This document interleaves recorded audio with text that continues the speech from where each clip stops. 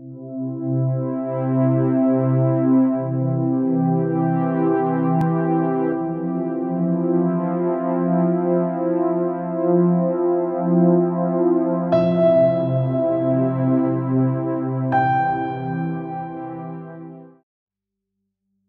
everyone, artist Charles Wolf here, back again for another painting video. I'm very excited today to show you this abstract. It's a simple little abstract, pretty basic design that I think anyone can paint, even a child can do this painting. You can pick any colors you would like to do this abstract. Today I'm going to be using the colors that I like, and they are Ultramarine Blue. I have some Phthalo Green, some Alizarin Crimson, some Mars Black, and some Titanium White today. I'm going to start by putting in a half circle, a semicircle, with this Mars Black. I'm going to take some of the Ultramarine Blue, touch of the water, from my Watercup that's off to the side, and I'm going to start to fill up the top right corner of this canvas with this Ultramarine Blue. I'm using acrylic paint today, painting on a 16 by 20 inch canvas board. There I'm using a 1-inch brush to lay in this paint.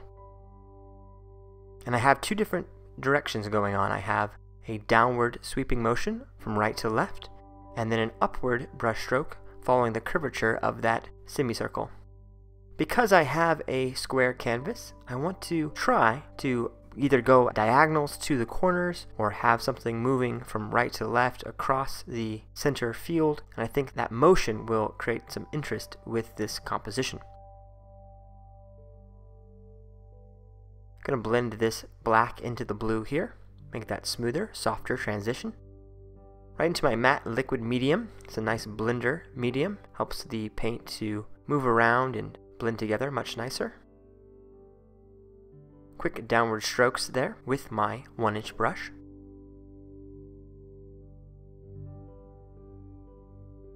You'll notice that as I put in this blue, I have a dense section of the pure pigmentation, and then I have some lighter sections that I created with the white, and I want to have that variation within this upper section of my painting.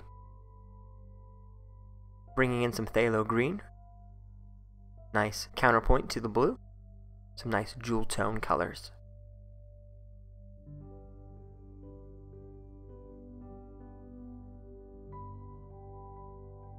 Keep your brushwork relaxed, active, and moving. And one of the wonderful things about painting abstracts is that there's no right or wrong way to do them. If you paint this painting and it looks different than what I have, that's fine. If you're happy with it and you enjoyed the process, that is what is important. There's some Ultramarine Blue and a bit more of the matte liquid medium. Abstract painting, as opposed to, say, landscape painting and other forms of still life painting or portraits, is very free. It's more about the color, the form, the structures you're creating, and less about the actual image, of course. We're just playing with color and enjoying the counterpoint of lights and darks, the counterpoint of hot colors like reds, yellow, oranges versus the cools, blues and blacks and things like that, dark greens for instance. Here is some more of the Phthalo Green.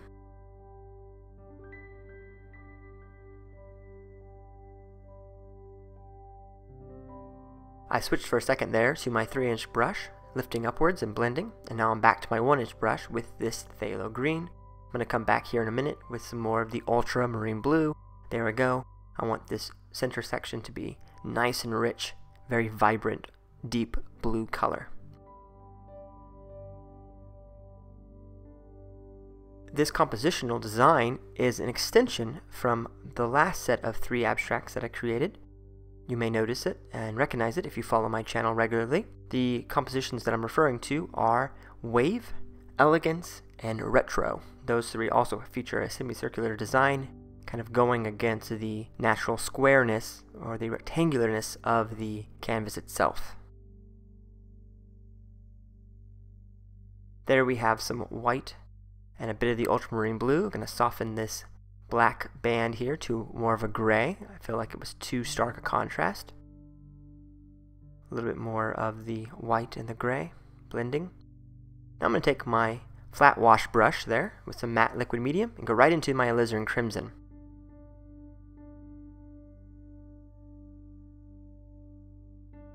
Being careful here to fix the border. I've touched a bit of that wet black paint, and so you can see that it is blending into my red, but that's okay. We can go back and grab some more of the red and put it on.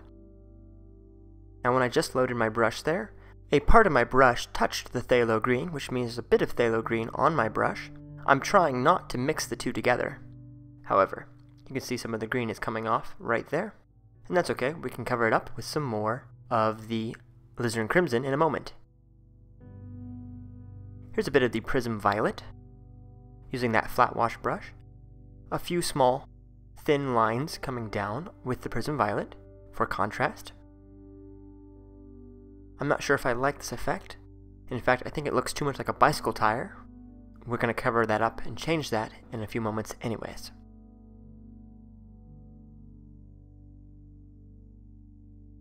Now I take some titanium white, followed by more of the Alizarin Crimson. I'm going to cover up that green patch that I did not mean to be there, but like anything, if you get some green on to the spot you don't want it, you can always cover it up. Either right away, like I'm doing here, or you can let it dry, use a hairdryer to speed the process up, and then after you have the paint dry, you can go ahead and cover that up with more paint.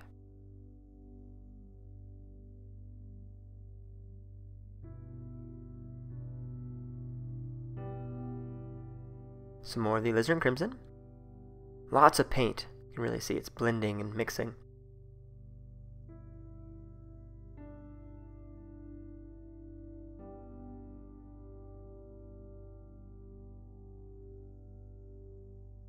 Some more of the Prism Violet.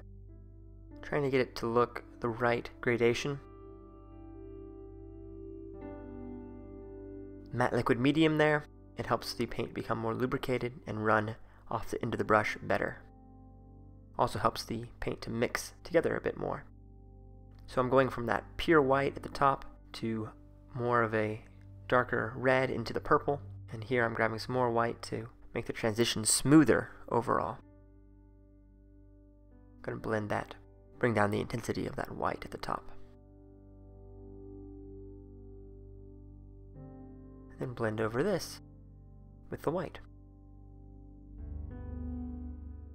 Trying to not leave any big streaks of paint. A nice gradation on this side.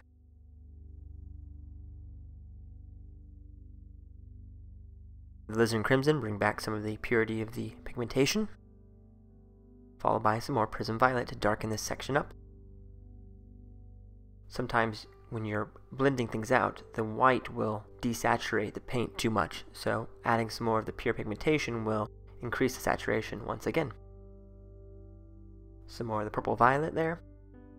Taking my clean brush, I'm going to blend this top half better. That's a clean flat wash brush. I actually have two of them, and I'm using the other one I haven't used yet. Here I'm obfuscating some of the lines, creating some textural changes by going against the grain there. That paint up there is fairly dry, and you can see I'm getting rid of those darker marks, making them less pronounced. They're still there, of course. Every time you add paint to the canvas, it changes something a little bit.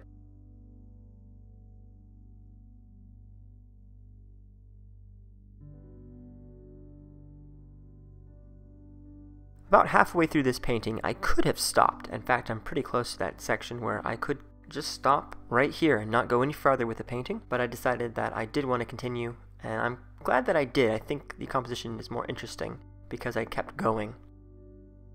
So here it is. That could be the finished piece, and that would be a nice decor for your wall. But let's go a bit farther with it, shall we?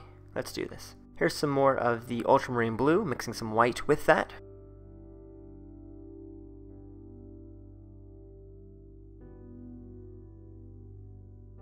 We're going to cover up this dark gray patch, get rid of that black line there.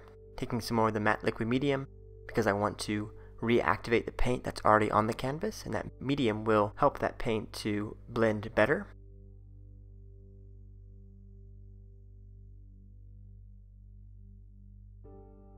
Taking some more of the white with my dirty brush here. Continuing to blend this out.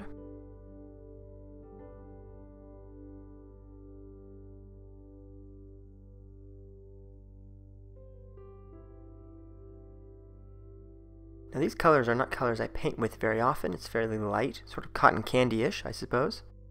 And the reason why I'm using the color palette that I'm using today is because I have quite a few tubes of paint left over from other painting projects, and I wanted to use up some of the colors that I don't use as frequently. In a lot of my landscapes, and even in some of my abstracts, I tend to stick with the basic 5 colors, which for me are Mars Black, Titanium White, Cadmium Yellow Medium, Phthalo Crimson, and Cobalt Blue.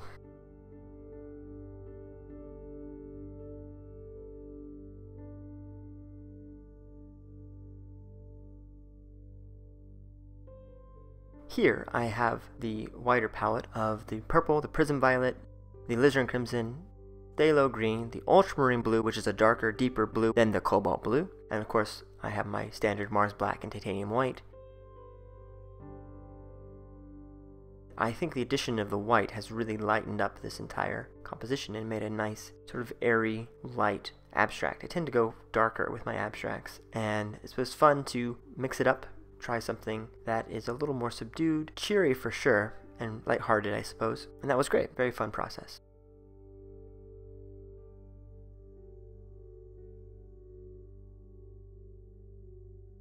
Okay, taking some more of the Phthalo Green here, mixing that with some white. I'm sort of extending these rings, these concentric circles of rings, up here on the top right.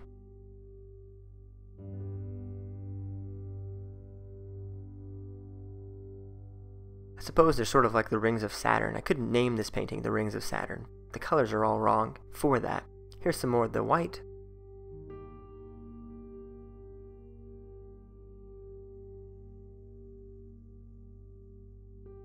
And so I'm going to extend these rings all the way from the left to the right. And when you stand this painting on one end, on one of the narrow ends, you'll have a very neat effect. Again, it's a fairly easy composition to do. I think that really anyone could paint this painting, even a child. So if you've never painted before and you want to start with something simple, I really suggest you try this abstract. It gives a nice design, it looks very pretty and elegant, and it is very easy to do. It would make a nice piece of decor for your home. And if you don't like these colors, that's fine. You can find other colors that you like, maybe more orange and reds, or maybe some dark greens. That could look nice, green and white. Find something that you like and paint that. Just take this as a basic idea and run with it. A bit more of the Ultramarine Blue here.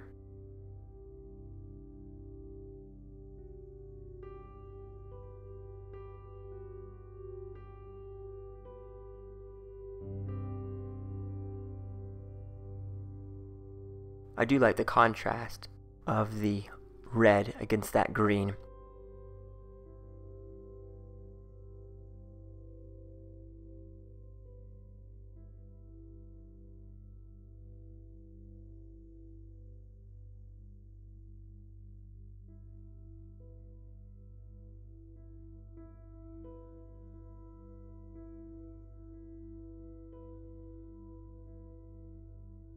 More of the Phthalo Green at the top.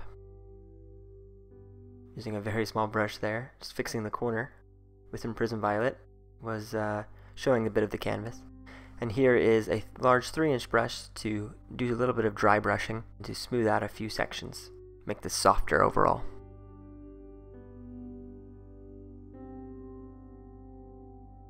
I need that green and that red to meld a bit more and be softer as far as the transition goes.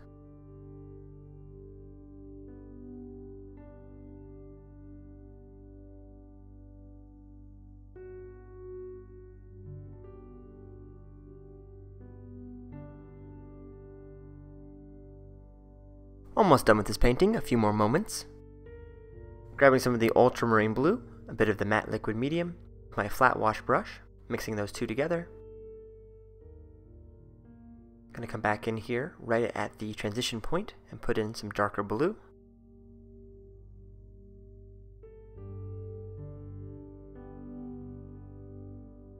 Bringing that all the way down. Working on that curve. Gentle strokes here. Some more of the blue. Blending that out.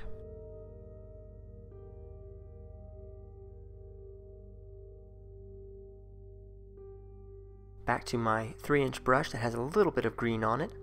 Do some dry brushing.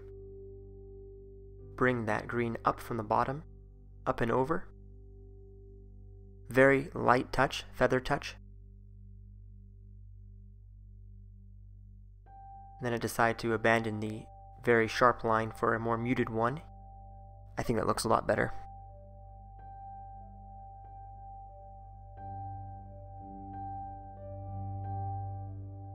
Some more of the titanium white. Back to my flat wash brush. More of a white highlight here.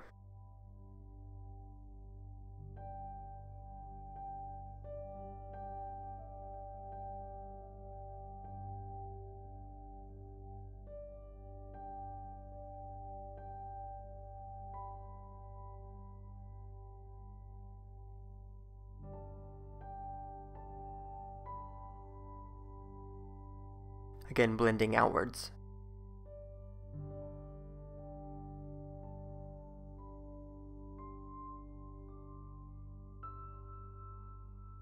Okay, some more of the blue at the bottom. Trying to introduce more of the blue and the phthalo green side into the red side.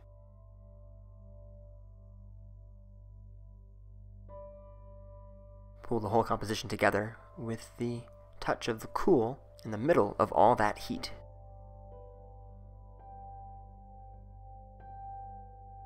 Blending upwards gently. And we are just about done. Thank you so much for watching. Consider subscribing today if you haven't already. I will see you again soon for another painting video. Thanks.